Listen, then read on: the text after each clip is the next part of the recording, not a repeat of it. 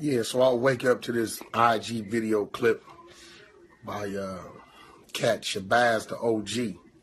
Hey, check this out. There's two type of forms of telling. Telling what a nigga is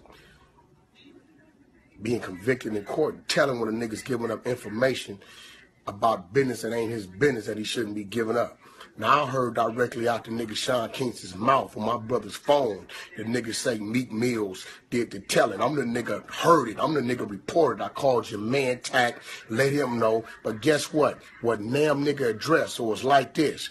All my nigga says he wanted to fade, nigga. When the fade is leading where it's leading, fuck it, let it be that on power rule. It ain't about nothing. But it's like this, my nigga, and every nigga better know this, nigga. That nigga Meek knew every rumor that been out about game before he was Meek Mills, when he was a little broke, dusty nigga, when this nigga was selling millions of albums and still chose to do records and songs and every motherfucking thing else with him. That make Meek. If you knew about these rumors or what his brother done said, or he's supposed to have been a stripper, or whatever the fuck he talking about, or whatever videos this nigga done put out, if you knew about all this shit before he was Meek Mills, and he came in the game as Meek Mills, that means he was a motherfucking fan, because he still chose to do music with this nigga the game, to call this nigga, to cross-collaborate, to, you know, treat my man with nothing but respect.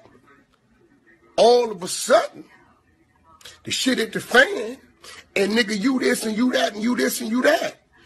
But here it go, it's a nigga named 50 Cent, nigga, who told the world that this man was this, and that, when Meek Mills was still going to grade school some motherfucking way. So, what that make Meek, since he fucked with my man, knowingly what he already knew, and all of a sudden want to speak on something that don't make a difference? Man, tell that nigga lining up on Power Root Blood and run his fader. We get to this gangster shit.